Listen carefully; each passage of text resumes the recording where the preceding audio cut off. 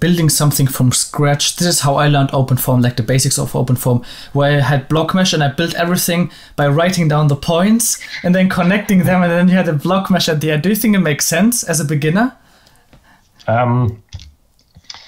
Well, starting with blockMesh, I think it's not necessary. Okay. blockMesh is good to, if you want to really understand a bit more, because you also have to get the correct orientations of the block. Yes.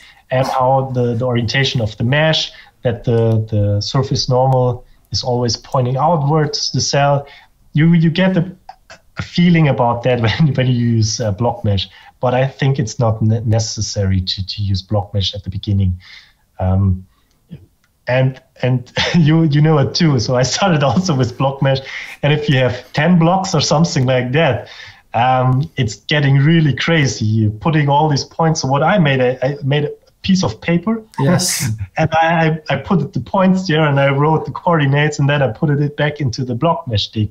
So it was sometimes really a pain in the ass. Yeah, that's what I also did. This is super annoying. Like I was sitting there like for 1 hour, and then the orientation was wrong, and then you can look in PowerView how the blockMesh looks like, and then yes. it was completely distorted, and I was like, not again. And then you have to start from scratch. It was. Yeah. Yes, and you're thinking, which phase is it? Yeah, exactly.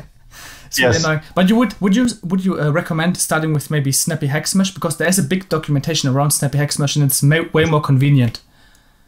So, and for my case, so I'm always using SnappyHexMesh still now. It has a huge,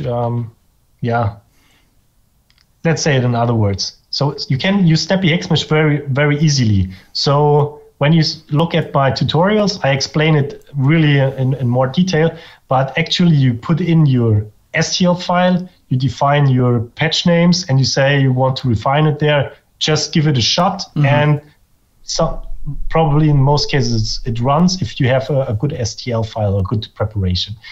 And if you are going on, SnappyHexMesh allows you to manipulate your mesh in a variety of different methods. So surface refinement, region refinement, edge refinement. You can introduce whatever you want. Yes. So SnappyHexMesh is really powerful, in my opinion. The only thing is the layer generation. The algorithm is not the best one, because you put your layers on top. So if this is surface, this is the internal mesh here, you put the layers on top, so outside, and then you push it inside, so the internal mesh gets distorted and squeezed, and that's the reason why the layer generation is really a problematic thing here.